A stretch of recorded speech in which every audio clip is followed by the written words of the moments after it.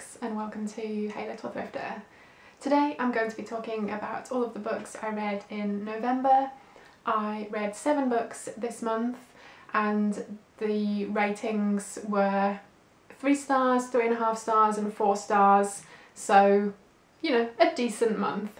They are all horror in various different forms, and first up I read The Face That Must Die by Ramsey Campbell. I believe this had originally come out sometime in the 70s, but it was quite edited, and then this edition came out a few years later, I think 1985, and has basically the stuff that was cut out, as far as I understand. So this is about a man called Horridge. He is kind of like a reject from society. He's always been something of an outcast, even since a young age, and yeah, has generally spent his time alone and kind of growing to hate society as a whole. And this is set in the 1970s in Liverpool, England, and the setting definitely gives a really strong sense of place and time and is a really big element of the story. And Horridge is very misogynistic, he is very homophobic, he is against, you know, these immigrants coming in to the country and all of that stuff, and there's that general sense of fear within, you know, certain pockets of the country that was happening at the time. Anyway, in this story there have been a couple of murders in the area, and the victims have been gay men, and Horridge has been, you know, reading about this in the newspapers and stuff, and there is someone that he suspects is the killer, and he takes it upon himself to follow this guy and stalk him, and yeah, things progress. I won't go into the exact details of where the story goes,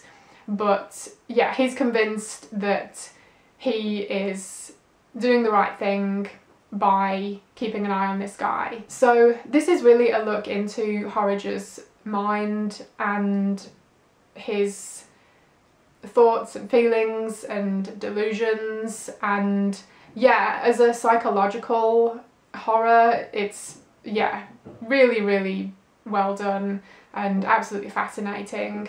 And yeah, even though Horridge is just a really awful person and a really repulsive character, he is a very interesting character. And while most of the story is told from his perspective, we do also follow a few other characters that end up being involved in the story, and they all live in this block of flats where the guy that Horridge is stalking also lives.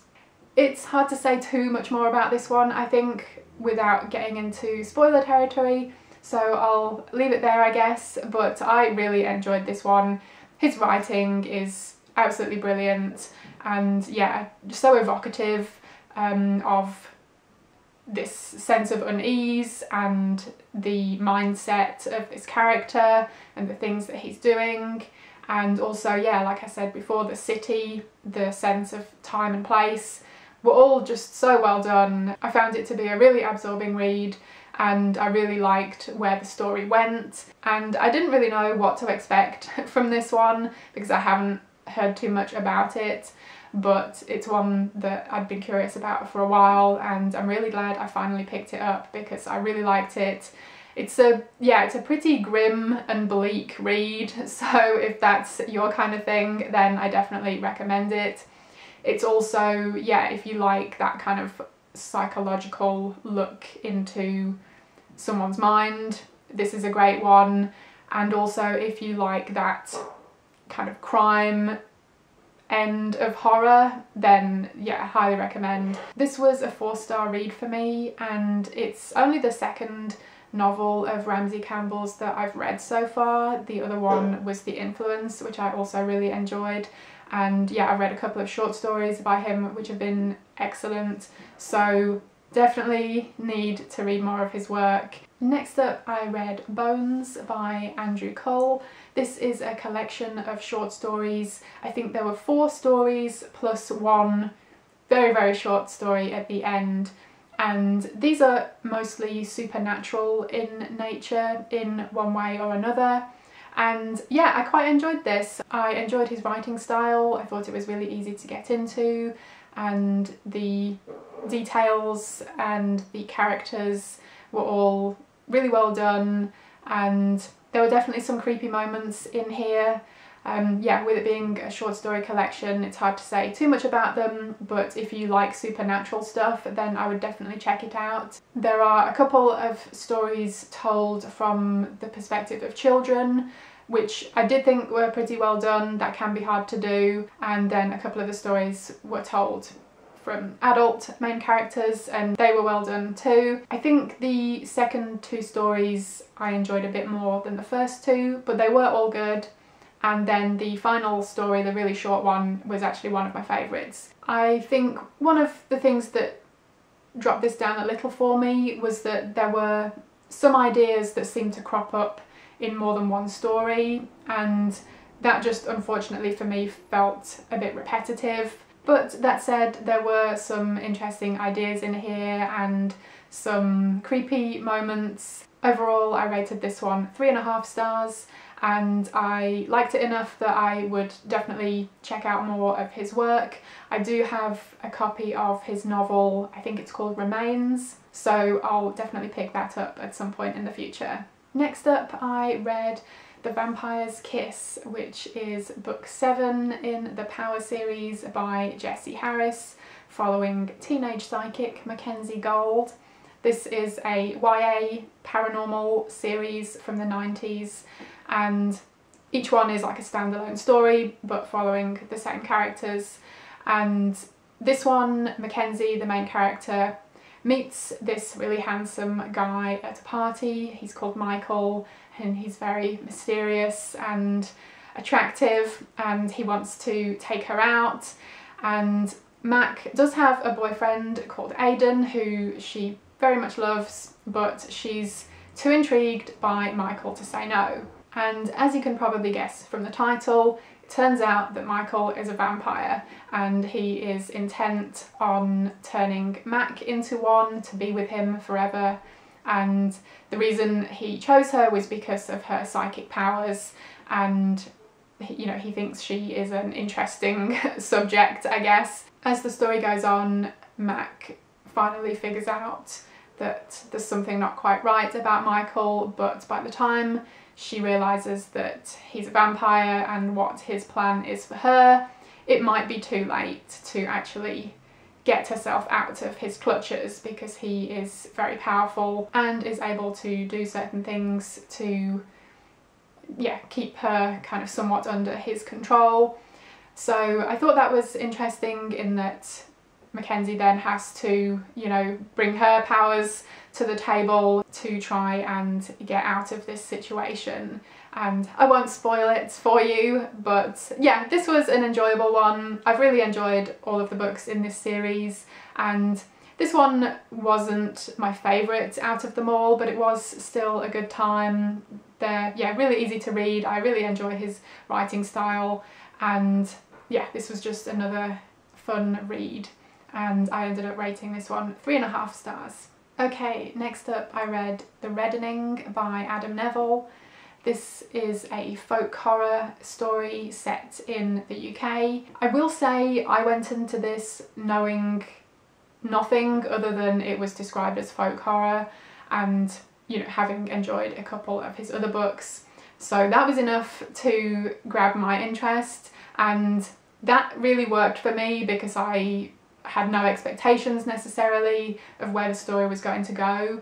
And if you are curious about this one, then I would say skip ahead to the next book I'm talking about and just, yeah, go in knowing as little as possible. But if you do want to hear a bit more about it, I will carry on now. This is set in a small town on the south coast of England, and there was a discovery of a cave and tons of ancient artifacts in there, and there's basically been a dig going on there for some years as they're continuing to excavate the place and are coming across new finds. And the story itself mainly focuses on two characters. We have Kat, who is a local journalist, and we have Helen, whose brother some years earlier had been in this area and at some point after that had killed himself. So she has a connection to the place through her brother and is kind of doing a little bit of investigating herself. And onto the folk horror element of the story, I thought Adam Nevill came up with a really unique way of depicting folk horror.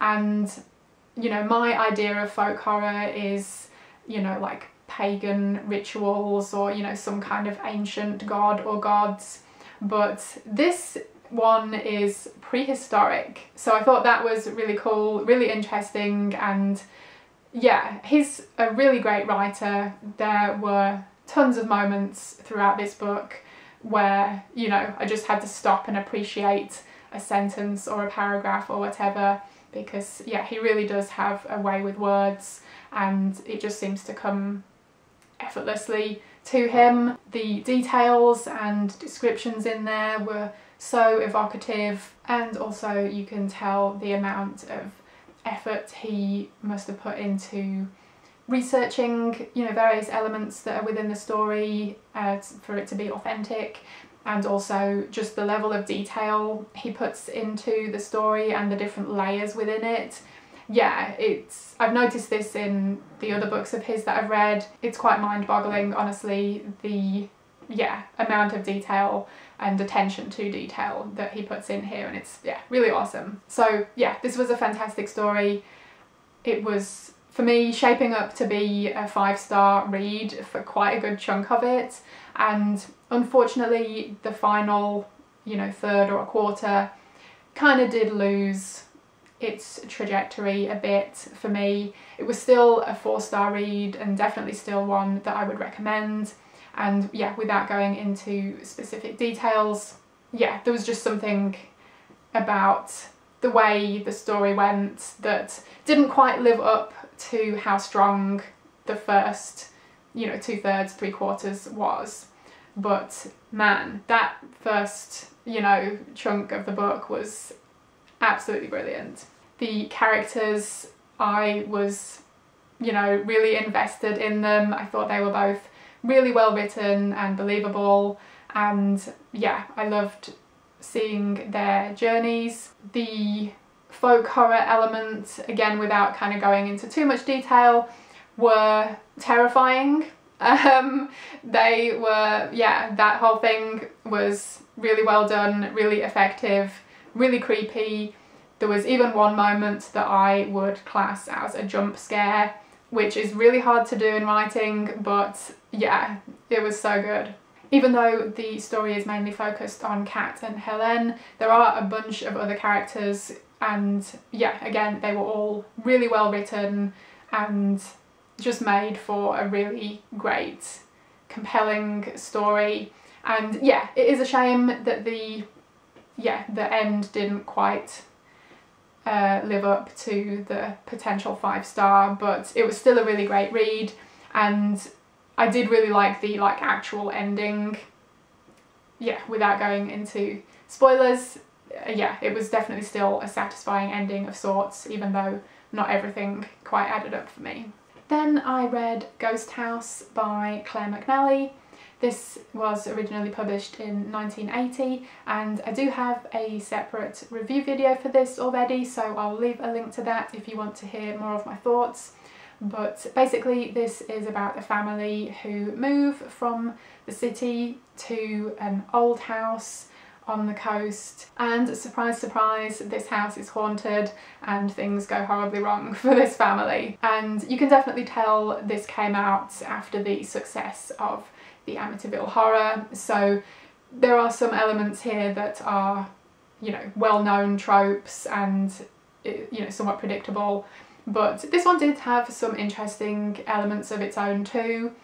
I think the main problem for me was the characters were a bit flat, and so I didn't really get too invested in them. Also, some of the lack of communication and poor decision making was a bit frustrating at times, and some of the supernatural things that go on were just a little bit too out of my range for the suspension of disbelief. But saying that, there were still some really effective moments in here and some, yeah, interesting ideas. So overall I rated this one 3 stars, and yeah, you can check out my full review of that if you want to hear more. Next up, I read Cirque Berserk by Jessica Guess. This is a novella that came out, I think, just earlier this year, and this is a slasher story, and yeah, quite a short one, and it's following a group of teenagers who end up going to explore this abandoned amusement park, and there is a history at this place, and 30 years ago there was a mass murder that took place there, and yeah, the place has been kind of boarded up and abandoned ever since. So naturally this group of several teenagers want to go and explore it, and yeah, things go violently awry for them. I quite enjoyed this one, but it was a bit of a mixed experience for me. It definitely feels like the kind of story that you just want to kind of switch your brain off and go along for the ride and have fun with it. I think the problem for me was there were a few elements of the story that just didn't make any sense, and I had a hard time kind of glossing over them in order to like really get involved in the story. So unfortunately there were a few things that, yeah, just kept taking me out of the story, and it, yeah, I guess took away a bit from my overall enjoyment level. That said, this was fast-paced and action-packed and violent and bloody, and people are getting killed left, right and centre. So yeah, in that sense it was fun. Maybe I just had the wrong expectations for it. I feel like, yeah, this was just kind of like a pretty straightforward slasher story, and I was maybe thinking it might do something different with the subgenre, but it didn't really do that. You know, which is fine. I'm always down for just a classic slasher setup, but it would have been nice to see, you know, something else brought to the table. One thing I did really like was the fact that one of the main characters is a person of colour, and it is written by a person of colour, which, you know, are two things that we definitely need more of in the horror genre, so that was awesome to see. I rated this one 3 stars, and I would, yeah, definitely be keeping an eye out on what Jessica Guess does next. I'd be curious to read more of her work in the future.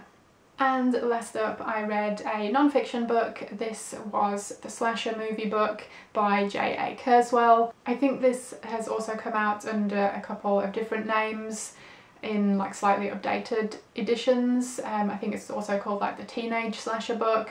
And this was, yeah, just coincidentally read at the same time as me reading Cirque Berserk.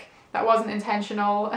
This is a book that I've been curious about for a couple of years, but had never bit the bullet and bought it, and I saw that my library had a copy in their catalogue, so I requested it.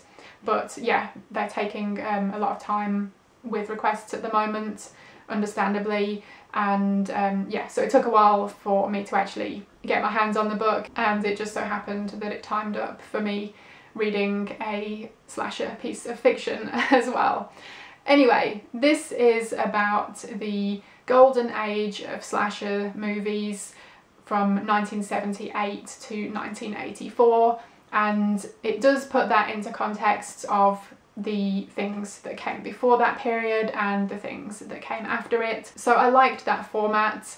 I think this is definitely more of just an overview of the subgenre and films within it, rather than any like in-depth commentary or analysis as such. It would have been nice if there had been a bit more meat to it, but nevertheless it was still an interesting and informative read. I think one of the things that let it down a little is that it did at times just feel like I'm reading a list of movies. You know, there was this movie and then there was that movie and then this one, and yeah, that just became a little tiresome at times. And also there seemed to be quite a focus on like box office numbers, which again, after a while I'm just like glazing over those kind of details. It just wasn't interesting to me. But like I said, I did still think this was a really good read. The fact that it has so much information in there is really great. The fact that it is this really good snapshot of the subgenre is really great. I thought it was visually appealing as well. You know, there were tons of artwork from posters and VHS covers and such like throughout the book. So yeah, that definitely keeps it interesting. I think if you are new to slashers, if maybe you haven't seen any or many, then yeah, this would be an absolutely awesome book to pick up. You can read it through, you know, get the context, and then yeah, make a list and work your way through it. But I do think, you know, I've definitely seen a fair few slashers in my time, definitely haven't seen anywhere near them all, but you know, I have a familiarity with the genre and the context of it.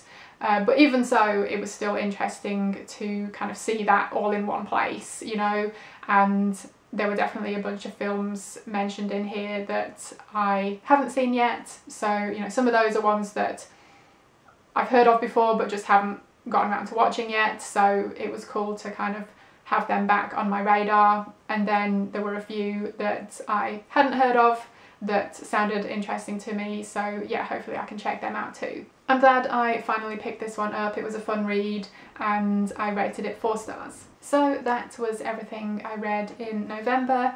Let me know if you've read any of these. I would love to hear your thoughts, or tell me about what books you've been reading recently. Thank you ever so much for watching. I hope you enjoyed it, and hopefully I will see you again in my next video.